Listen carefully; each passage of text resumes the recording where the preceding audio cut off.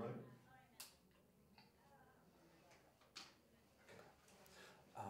Just to begin, where did the idea come from for the film, and how long ago was that? How many years ago did the original idea? Sure. Well, there were sort of two stages to the idea. The first was 10 years ago, actually. DreamWorks put out a contest to develop ideas, and I submitted this idea, which was essentially the Fast and the Furious with snails. It won the contest. They bought the idea. I ended up going off on about 3 or 4 different projects that took me about 4 or 5 years before I could really kind of further get it forward. And then by that point, I'd had a boy who's now 6, and he, from a very, very young age, was just obsessed with his cars, just racing them around the living room. And my front yard of this house that I was living in had a snail problem.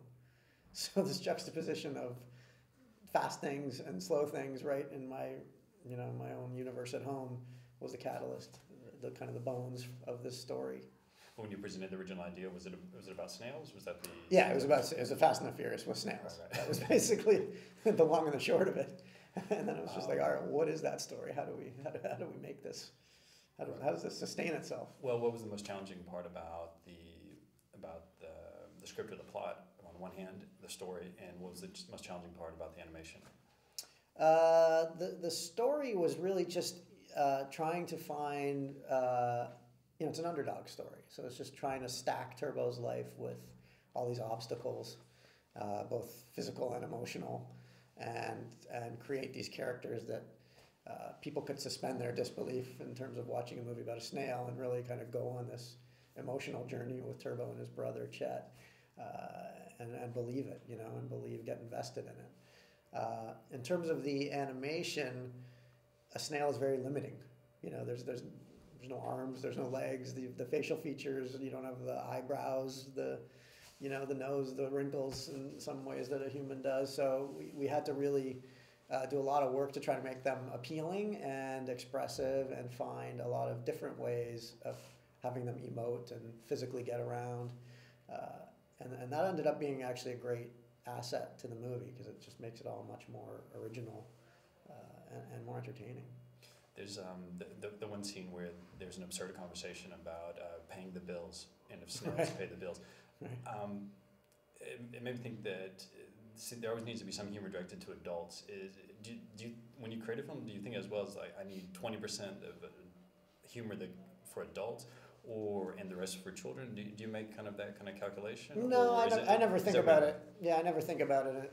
Certainly there's no stats or math involved. I'm not good at math anyway. So, but for me, it's just what feels right. What does the scene feel like it needs to entertain myself, or to feel something, or to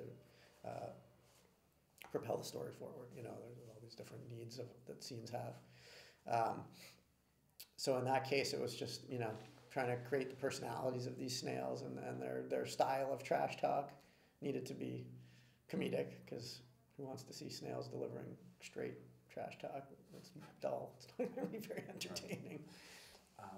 And also I found fascinating the scene which showed the speed and the influence of social media. And right. You turned into this great song. Right. Could you just tell us about that? And was there was the idea we need to include social media in here because that's so now that we need to have that element, or was it did it come naturally out of the story? No, it came naturally out of the story because we were trying to figure out a way. There's sort of 2 big gimmies of the movie. The first is how he becomes fast, and then the second is how he is allowed ultimately to compete in the Indy 500. And this idea of a kid posting a video online and the thing going viral seemed certainly current and of the moment, but also a viable way for us to have enough people kind of have this groundswell of attention and support for him that could ultimately overwhelm this CEO into making this decision happen. Right. Before you mentioned that Turbo has a love-hate relationship, we can call it, with his brother. And there's also Tito has a relationship with his rough relationship with his brother. Could you talk about that? Did you want that parallelism with the human and the snail? Yeah, I really did. It was one of the things as I was developing the story that just made it all feel much more interesting. It felt like the the whole movie was being painted on a bigger canvas when I added the other two brothers to it.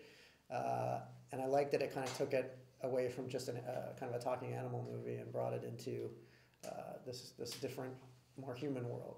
And it also helped from a story standpoint, since Turbo's dream is to enter the Indy 500. It was super useful to have a human kind of buddy of his as a conduit to help him through some of that.